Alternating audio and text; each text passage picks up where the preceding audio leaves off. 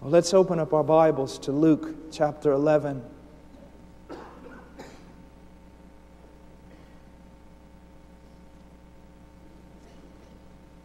Luke chapter 11, verse 1.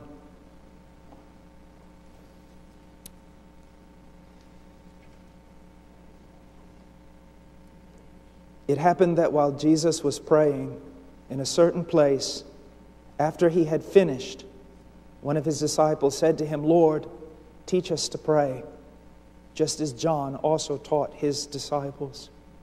Now, I want us to notice some things that are very, very important here. I believe with all my heart it was a fearful thing to watch Jesus pray. That it was an awesome event, higher than any other thing he did. Because if you notice here, it says it happened that while Jesus was praying in a certain place after he had finished, no one dared touch that ark. When he was bowed on his knees, when he was calling out to his Father, it was like no other thing anyone had ever seen on the face of the earth. And then he goes on and it says, one of his disciples said to him, "Lord, teach us to pray." Now, I find this a most amazing statement, and I find it a statement that is very, very overlooked among those who study this text. If you'll notice something very, very important, a disciple never came to Jesus and said, "Teach us to preach." A disciple never came to Jesus and said, "Teach us to walk on water."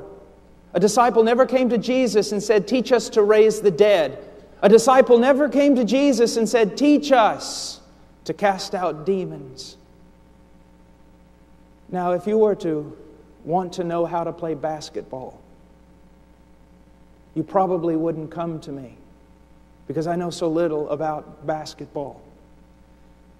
You would try to find out what my expertise truly was, and then you would ask me about that. You ask a man about his expertise. You ask a man about the thing which most impresses you about that man. I believe that without a doubt, the greatest demonstration of divine power was seen not when Jesus Christ raised the dead, and not when he walked on water, but when he prayed. And I believe that when the disciples saw Jesus pray, they could not believe their eyes. They could not believe even what their ears were telling them. Jesus was a man of prayer. A man of prayer. Now let me ask you a question.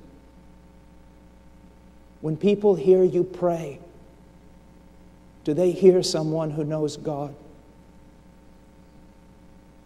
Do they hear the rhythm of a religion? Do they hear words that have been taught to you by other men? Do they hear form? Do they hear intellect? Or do they hear a man or a woman or a child who spends much time in the presence of God? Has anyone ever come to you and said, "Teach me to preach like you preach"? Well, that may be something to boast about, but not before God. Has anyone ever come to you and said, "Teach me to administrate like you administrate"? Has anyone ever come to you and said, "Teach me to pray"? I am not much of a man, but I have had the privilege in my life to be in the presence of many men used by God. And the one thing that I noticed, they had very little in common, except one thing. When they bowed their knee, something unusual happened. There's a saying, when someone achieves a certain thing, he may look over and with a twinkle in his eye say, "You can't learn that. You've got to be born with that." You can't fake prayer. Jesus was a man of prayer. And when he prayed, people saw the difference. Now, I want to look for a moment at the idea that Jesus was a man of prayer. And I've just scribbled down here a bunch of verses, and I'm going to kind of read a hodgepodge of verses that you might come to understand the importance of prayer in the life of Jesus Christ, and then come to understand that if prayer was so important to the incarnate Son of the living God, then how much more important should prayer be to us? How much more should we depend upon prayer? Jesus lived a life of prayer. That's the first thing I want you to see. In Luke 5:16 it says, "But Jesus himself would often slip away to the wilderness and pray." You know, oftentimes when we find something that we greatly enjoy, as opposed to what we grudgingly must do, we try to slip away to it. A man might want to avoid his yard duty by slipping away to watch a ball game. A man may come into work early so he can slip away to go hunting. A wife may want to slip away to go to the mall. They slip away to the things that they most enjoy. Isn't it a crime that Jesus Christ and the labor of the kingdom seems almost to be work that we want to slip away from? I heard tell of a story of an evangelist. He got off the plane and was received by the pastors, and immediately they took him out to play golf. I don't have much of a problem with that. Never played golf myself. But they took him out to the golf course, and that's a fine thing. I guess they saw that he needed to rest, and as they were going out there across whatever you cross to do whatever you do when you play golf, the evangelist just happened to mention, he said, "Well, you know, the Lord is so good. The other day he was just..." And the preacher stopped him and says, "Let's not talk shop out here. This is the place where we're going to rest. The only place you'll ever rest is in Jesus Christ." And you know when you're walking with God, when you slip away to Him, when you say, there's so much I have to do, so much grudging work, so much labor, I just wish that I could slip away to Him for a moment, because He's the one to whom I escape. He's the place I rest. When prayer becomes a labor, we're not like the Christ. We're not like Jesus. But it says He would slip away into the wilderness and pray. Notice He would go into the wilderness. My friend, the world, even the church, is just so filled up with noise. So filled up with noise that every once in a while, especially those of you who are pastors, you have got to slip away. And you've got to go to a wilderness where no one can find you and seek your God. And be very careful that sometimes you don't take along all those books with you. Because to many, Jesus Christ can just become proper exegesis, proper hermeneutic, a thing to be studied instead of a person to be loved.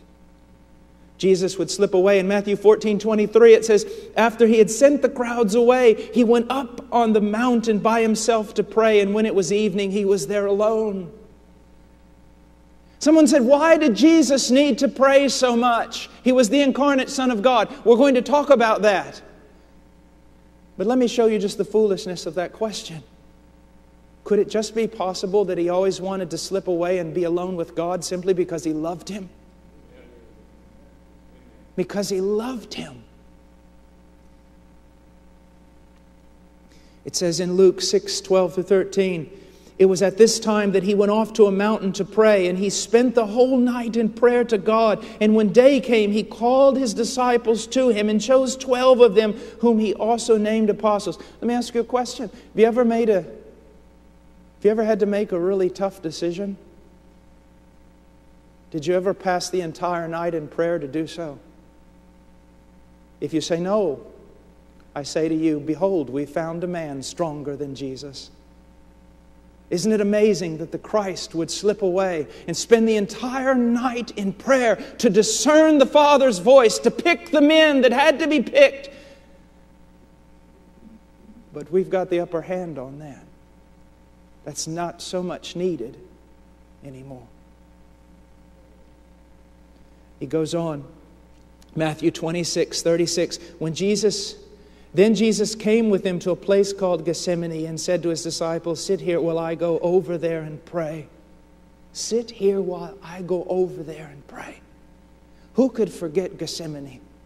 Who could forget the war that was fought in that place? My friend, when he got up off his knees, the battle was over. The war was fought there. How many things do we have to fight with? How many Philistines do we have to put up with that stay in the land and they're like thorns to us? Why? Because we do not take the matter by the horns. We do not go to the Lord and wrestle until the victory is won.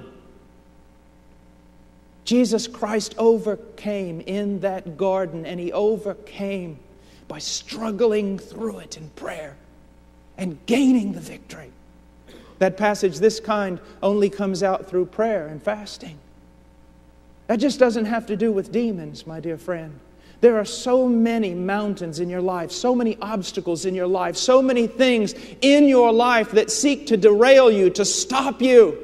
And they're going to stay there because some of those things just don't go away by counseling.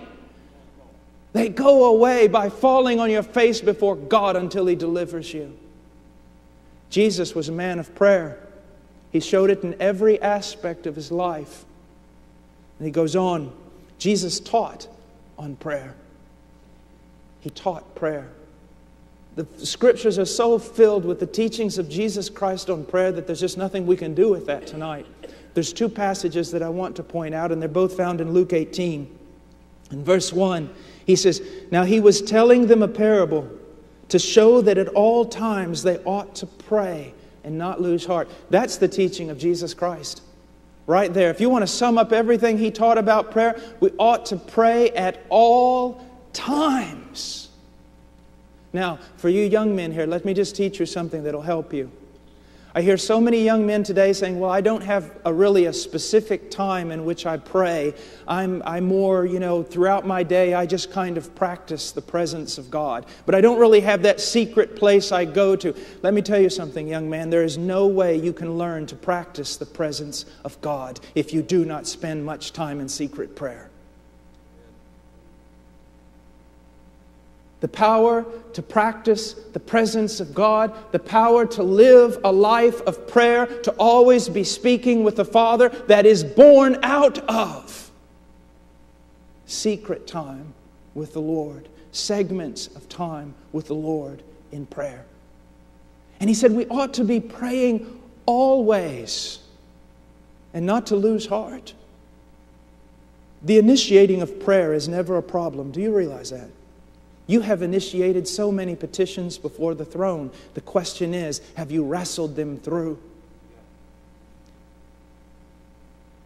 Have you pressed on in to lay hold? Have you kept going? Are there petitions in your heart, in your mind, down on pieces of paper that possibly have been there for 15 years? But you say to the Lord, "I will not let you go." It is so easy to initiate prayer, but to persevere in that praying.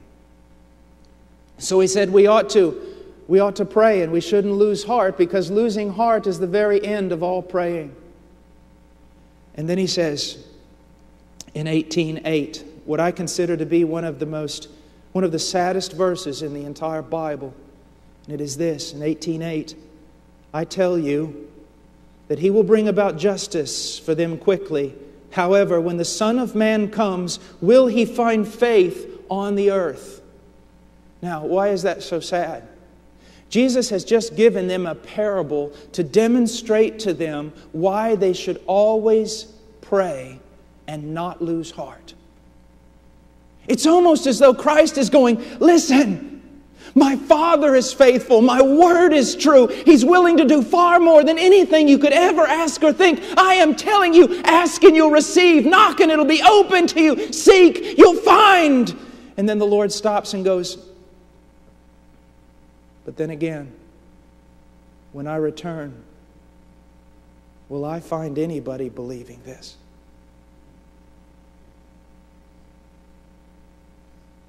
Is anyone going to take me at His word? at my word. We cast so much doubt, not just upon the infallible written word of God. We cast so much doubt on the character of God when we do not avail ourselves boldly of the promises. Either we have no passion for the advancement of His kingdom, or we feel that somehow it can be advanced through the power of the flesh, the power of the intellect, the power of ecclesiastical structure. Now he goes on. He taught on prayer. Now I want to point out something to you, why it was necessary that Christ pray. And I mentioned already His love for the Father.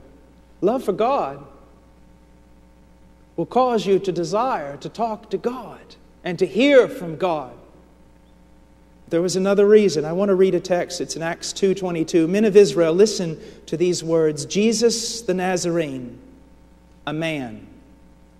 Let me read that again. Jesus the Nazarene, a man, attested to you by God with miracles and wonders and signs which God performed through Him in your midst, just as you yourselves know. You mark my words, whenever a cult attacks Christianity, the first place they're going to go is they're going to attack the deity of our Lord and Savior Jesus Christ. Is that not true? They are going to attack His deity. Throughout 2,000 years of Christian history, we have had to build walls to keep them out. We have had to fight. We have had to amass arms. We have had to do apologetics. We have had to do it all. It is our purpose and our responsibility to proclaim that Jesus Christ is God. But one of the things that we have done is not so much forgotten, but we no longer comprehend what it means that this God became flesh. In His humiliation, in His kenosis, in His incarnation, the Son of God, although He did not stop being what He always was, He became something He never was. He continued to be the fullness of deity, but that fullness of deity took on human flesh, and He walked on this earth as a man.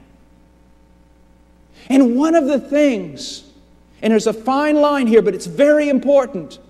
One of the things we have done is we have relegated every work, every action of Jesus to deity. Well, He did that. How did He do that? Well, He's God. And that's true. But what we need to see is that the emphasis placed in the Scripture is that Jesus Christ walked on this earth as a man. And the things He taught and the miracles He performed as a man, totally and completely submitted to the will of the Father and totally and completely dependent upon the Holy Spirit. And in recognizing that, what happens? Jesus Christ, our elder brother, becomes also our model. He becomes our model. I believe it was Macmillan who wrote the book, Power Without Measure. Excellent book if you can get a hold of it. And what I want us to see is that in His humiliation, in His incarnation, God becoming man, yes, very God, but at the same time, very and completely man. And as a man, He lived a perfect life. He taught the perfect word. He did miracles without number. He wrought redemption with His own two hands. Completely submitted to the will of God and in the power of the Holy Spirit. Now I want us just to look at some things for a moment I believe will help us. First of all, I want us to look at Jesus Christ the man, totally and completely submitted to the will of the Father. He says in John 4:34, Jesus said to them, "My food is to do the will of Him who sent me and to accomplish His work." I can't say that. Do you know what most bothered me back there in the back while we were praying? Would I be praying so zealously, and would I be so concerned about these meetings if they weren't ours? If they weren't sponsored by HeartCry? And if I was not preaching? I do so much for me. So much of my food stinks. It's fodder. I'd be a hypocrite to stand before you and say those words are mine.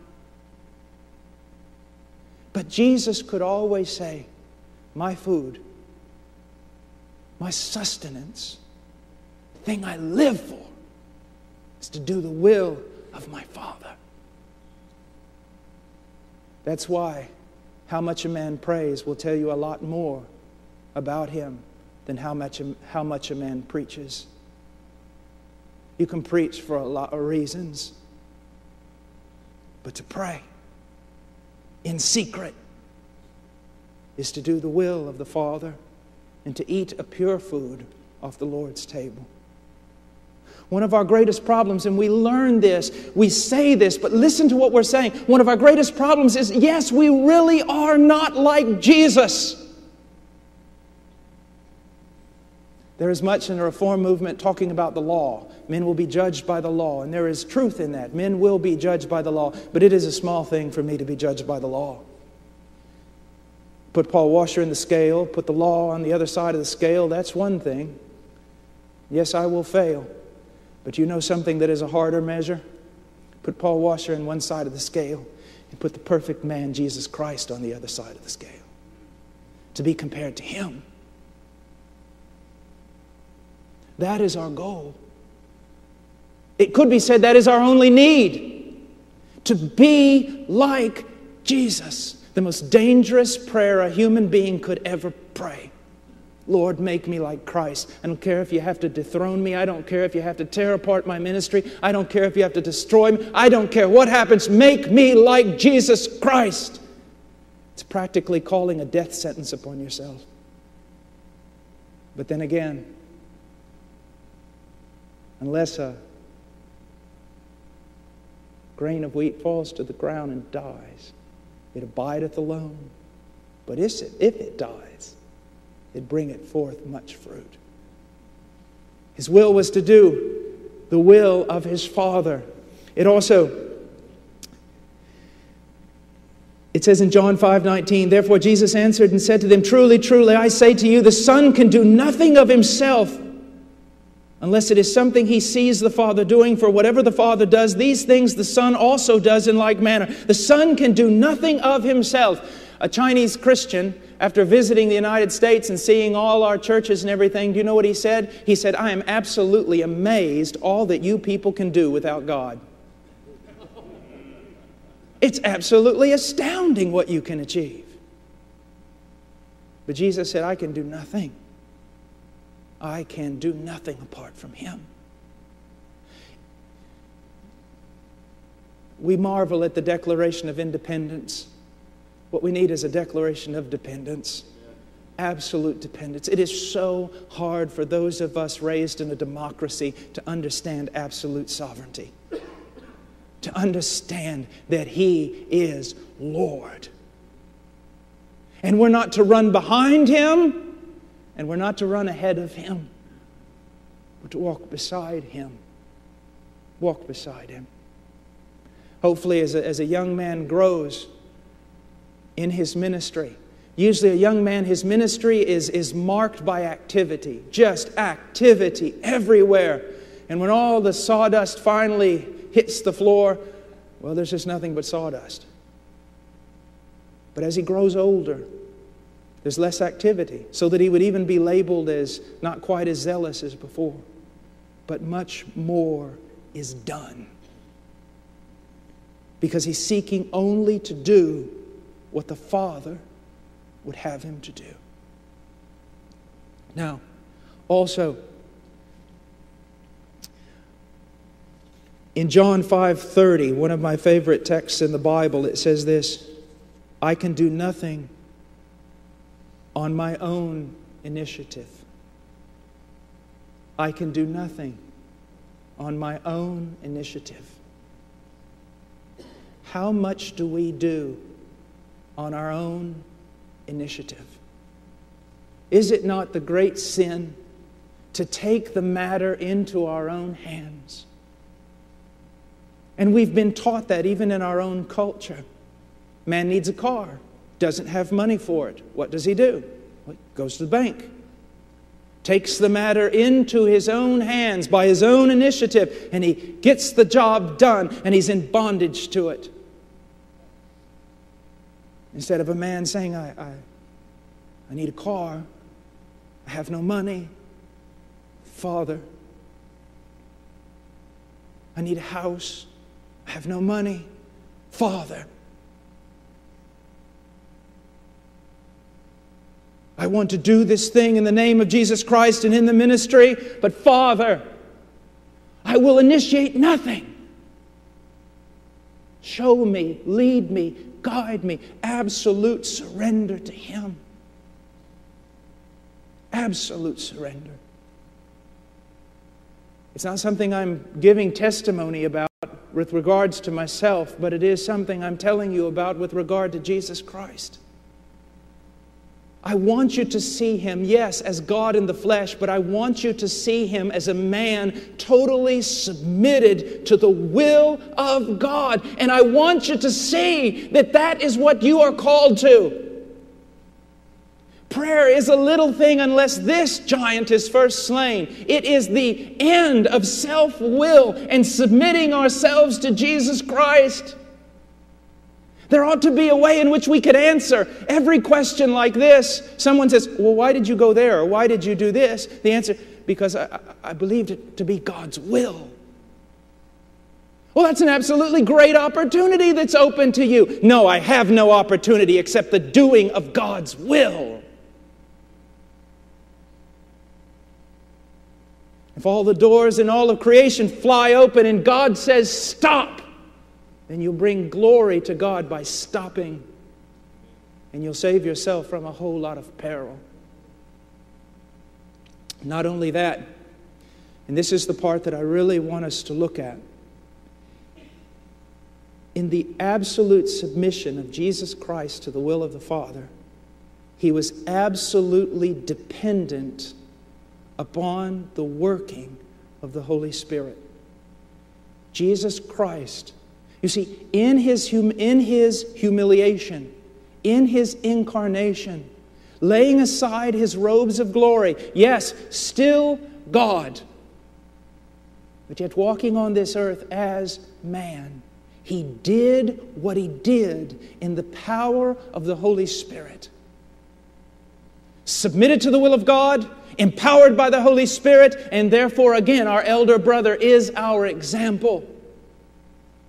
We can't simply write him off as, well, I'll never be like my elder brother because he was God.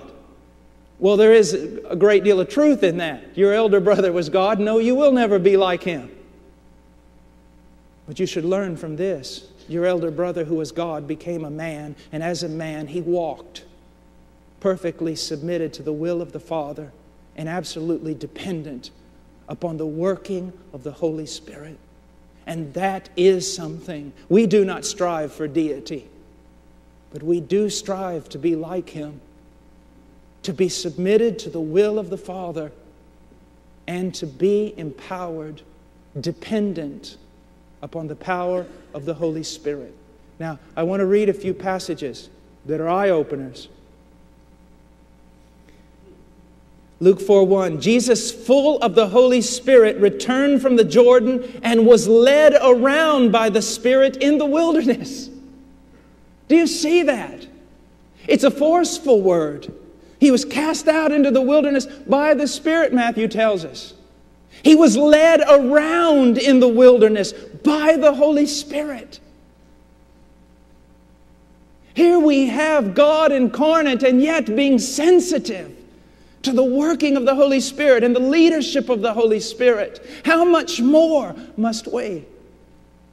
In Peru, there's this illustration that they always use, and it's like this. It's when a man is not walking in a godly way. They tell him, you're like a drunken man going down the Amazon, which is fraught with many a peril. You're like a drunken man going down the Amazon, blindfolded at night in a speedboat with your family seated in the boat and the boat filled with dynamite. My dear friend, the Christian, not seeking to be led of the Holy Spirit, is in greater peril. Greater peril. And I want to tell you something. There are two extremes in this, and both of them are just that, extremes. There are men over here who have no knowledge of the Word whatsoever, and they claim to be led of the Spirit. And the Spirit that's leading them contradicts the Word. We know that's false. But then there are men who say we'll have nothing of that. And everything is just a proposition and a figuring out and correct exegesis, and that is all. And they know nothing of being led and directed by the Spirit of God, who will sometimes make men do unusual things to accomplish His end. Never things that contradict Scripture, but nonetheless unusual things. We must be in the Word and grounded in the Word. We must also cry out for the Spirit to reveal God's will through His Word. But we must be sensitive in all things to follow Him. Not only to start our journey into the wilderness, but to be led throughout the wilderness by the power of the Holy Spirit. Luke 4:14, and Jesus returned to Galilee. Look at this. He returned from the Jordan full of the Holy Spirit. Now He returns to Galilee in the power of the Holy Spirit. Luke 4:14. Luke 4:18, He speaks about His ministry, or the Scriptures speak about His ministry. The Spirit of the Lord is upon me, because He anointed me to preach the gospel to the poor. He has sent me to proclaim release to the captives and recovery of sight to the blind, to set free those who are oppressed. The ministry of Jesus Christ was a Spirit-empowered ministry. A ministry sensitive to the Holy Spirit. How much more do we need the same? My dear friend, many people treat the Word of God and the New Covenant as though it were the law written on tablets of stone. There they are. Now obey them in the power of the flesh. It's impossible. We read this Scripture, we see these commands, we know how many husbands have declared, I know this is right, but I can't make it work. I know I'm supposed to love my wife this way, but I just don't have the strength. Of course you don't. You have the strength to do nothing. So when you open that book and you see those commands, you must realize that the only way you're going to be brought through this wilderness is through the power of the Holy Spirit. Crying out as you read those commands, oh God, fill me, fill me, fill me, fill me. Fill me. The constant cry of the believer. Fill me. And will not God give the Holy Spirit to those who ask Him? You say, well, Brother Paul, we have it. Yes. What that text means, though, and Spurgeon took it this way, it meant that although we are born again and the Holy Spirit indwells in us, we should constantly be crying out for greater and greater manifestations of His power so that we might fulfill the commandments of God and live a godly life. In constant dependence upon the work of the Holy Spirit. One of the things that I noticed as a young man, after I was converted, an old brother, Pittman was his name, came to me with a stack of books. And he said, read these books. And they were the autobiography of Hudson Taylor, of George Mueller, The Spiritual Secret of Hudson Taylor, and every book Leonard Ravenhill ever wrote. I began to go from there and look at a lot of different men down through history, those on this side, those on that side, those of different places and denominations in time, and I found so little in common with those men and women who had served God so mightily, except this, their prayer life And they acknowledging their greatest need of being filled with the Holy Spirit, that they could do absolutely nothing apart from the work of the Holy Spirit, that they could initiate nothing apart from the work of the Holy Spirit.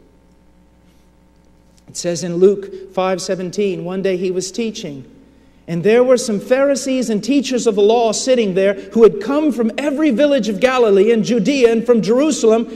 Now listen to this. And the power of the Lord was present for him to perform healing. I want you to look at that. The Holy Spirit was present so that Jesus might heal. And my dear friend, let's go back again, another step. This Jesus was God. This Nazarene, this guy from Nazareth, he was God in the flesh, but in his humiliation, to walk before God as the one true servant of Yahweh, the one true man of God. He humbled himself, laid aside his robes of glory, took on the form of a man, and he walked in the power of the Holy Spirit, and he did what he did because he was submitted to the will of God, and he was filled with the Holy Spirit. How much greater is our need? How much greater is our need? Baptists are so reactionary. We see all this false stuff going on, and about 95% of it is false.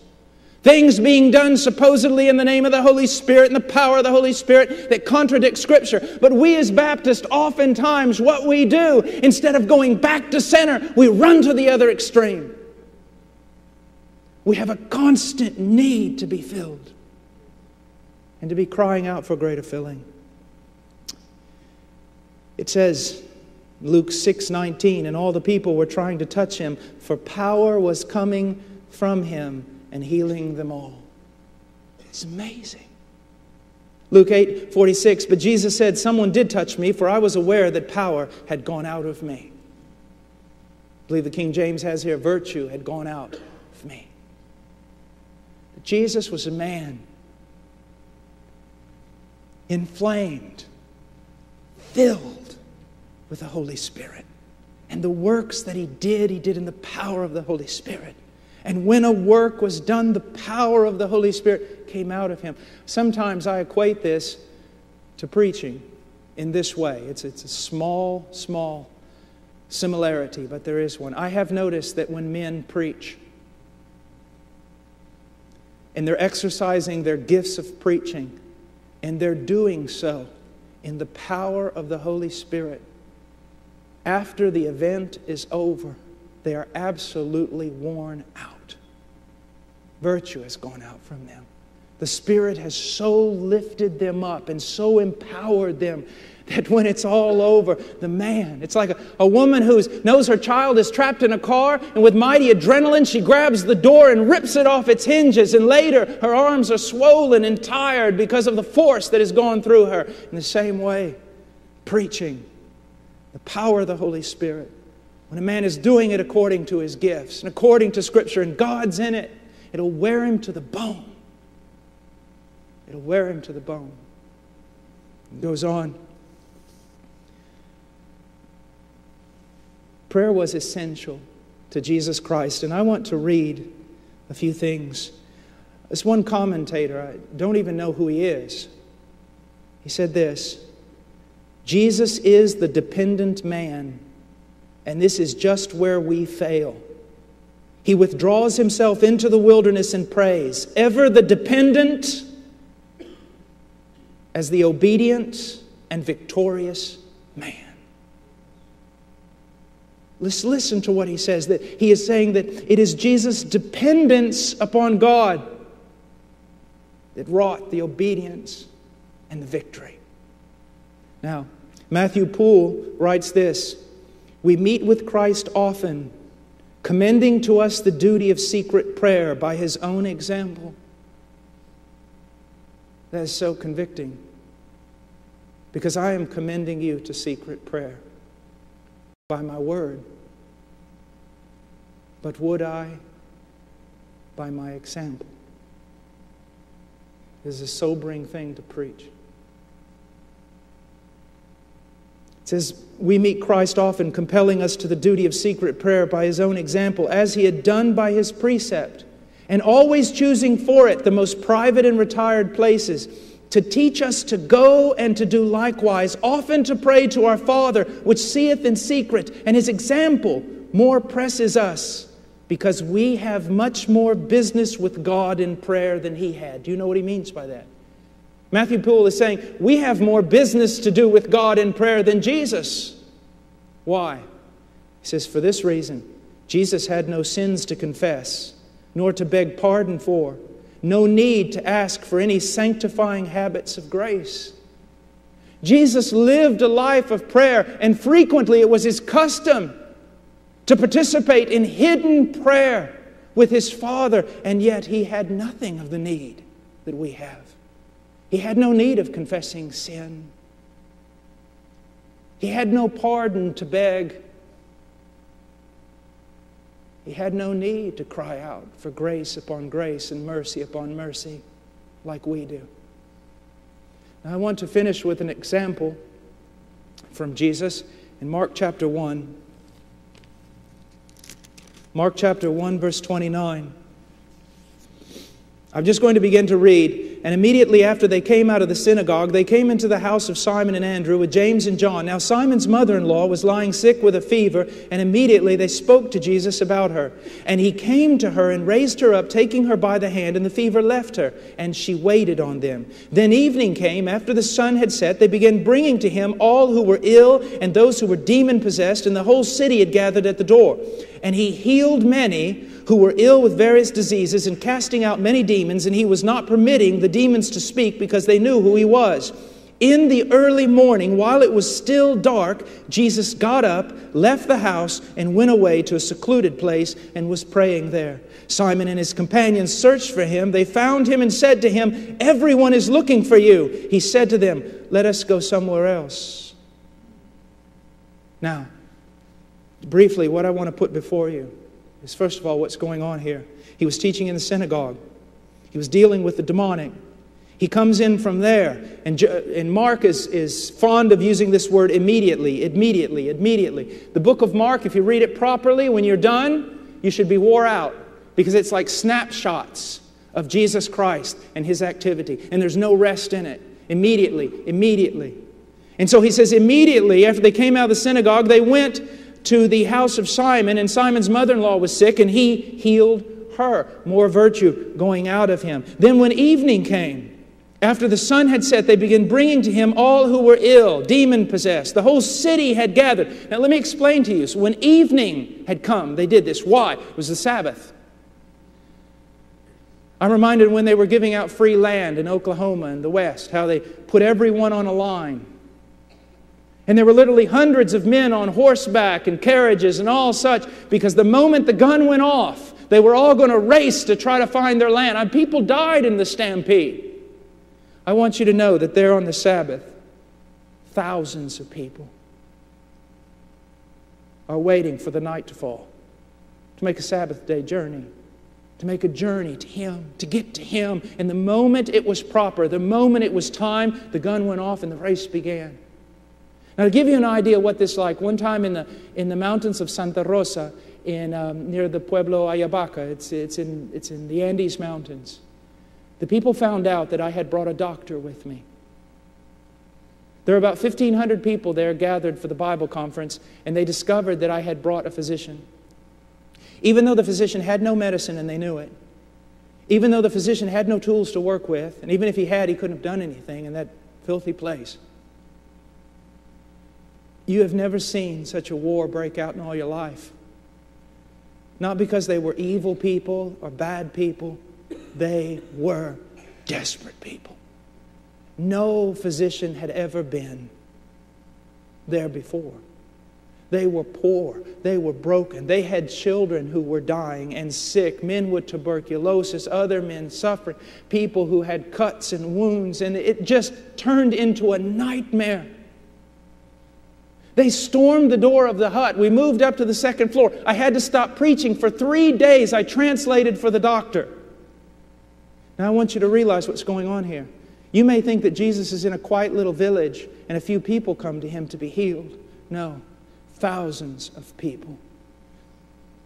And they are violent, and they are angry, and they are pressing, and they are wanting to get in, and they are wanting to be healed, and He is working, and they are angry, and they are distraught, and they are afraid that their time is going to come and pass, and they're not going to see Him, and there's a battleground going on out there. It is a horrid scene, and if anyone has ever ministered, they would know that this type of thing will absolutely wear you out. Wear you out. Now, it says here, in this passage, it says that when evening came, after the sun had set, they began bringing them to Jesus. Now, look at verse 35. But in the early morning, while it was still dark. There's not a lot of time in between the two. There's not a lot of time. I would imagine that people were camped out all around the house. I would imagine that when Jesus went out of the house, He had to make His way. As He made His way through angry crowds at times that wanted to kill Him or wanted to make Him king, I believe He had to make His way through that crowd. Be very careful not to wake them up. Now here is a man who has poured himself out. Did He grab any sleep at all, it seems? And then He arises to do what? To pray. Now, I have to be careful here because there is a great need for ministers to rest. There's a great need for ministers not to work themselves to the bone or to be involved in activities that will take them away from their proper activity of prayer and reading the Word and preaching. But I want you to see something here about the life of Jesus Christ. If any man had a reason to say, I've done enough. I mean, I've given absolutely everything I can give. It was Jesus. If there ever was a man who had a reason to say, Lord, I can't pray now. There's just too many hurting people that I still haven't touched. There's too much ministry to do. I don't have time to pray. If anyone ever had the right to say that, at that moment, it was Jesus Christ. I love what Martin Luther said one time. He said, I have so much work, activity to do today. I must pray at least 3 hours or I will never get done. That's the direct opposite of us, isn't it? I have so much to do today. I have no time to pray. Look what we're saying. We are saying with that declaration, I'm going to go out and accomplish things in the power of my own. Now Jesus goes out and look at this. I may be reading into this a bit, but I think what we've got going on here is a guilt trip by Simon. Verse 36, Simon and his companions searched for Him, and they found Him, and they said to Him, everyone is looking for you. What are you doing out here? Don't you realize there's all these people? What are you doing out here in the dark, praying? Don't you know that everyone's looking for you? There are people out here that are hurting and they need you. Jesus never bought into that.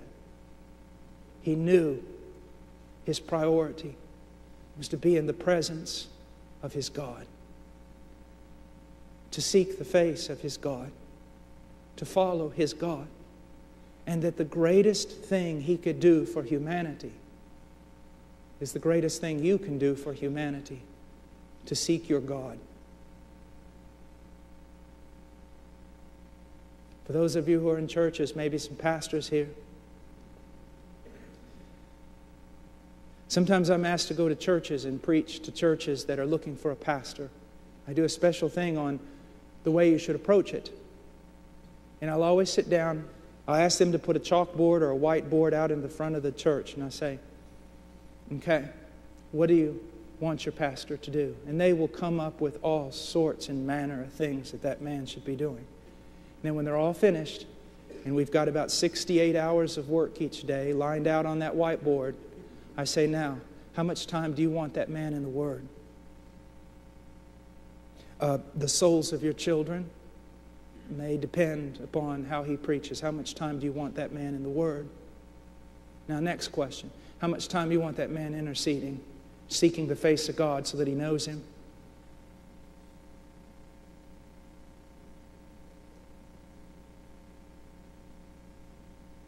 The greatest need. I don't know about you, but I see the greatest need seeking the Lord as Jesus sought Him, and being in His presence and being empowered by Him. What cannot be overcome in prayer? Answer me. What cannot be done by the hand of the Almighty? Answer me. What can be done by your feeble arms? Answer me. He can take down the iron curtain in a day. He can convert a nation in an hour. Call upon Him. Believe Him. Let's pray. Father, I come before You and very kind to me tonight, and I greatly appreciate it, Lord. You have been a help, and You have been merciful. Lord, I pray for Your people. I pray for Your people, Your dear saints here. Pour out on them a spirit of prayer and supplication. Let them see, Lord, pressing in and pressing on is where the battle is won. And that the feeblest, the least gifted among us, the smallest man of the smallest tribe of Zion, can gather more victories than the greatest warrior in 12 tribes by praying, by seeking Your face, by glorying in Your power and putting no confidence in the flesh. God, help us. In Jesus' name.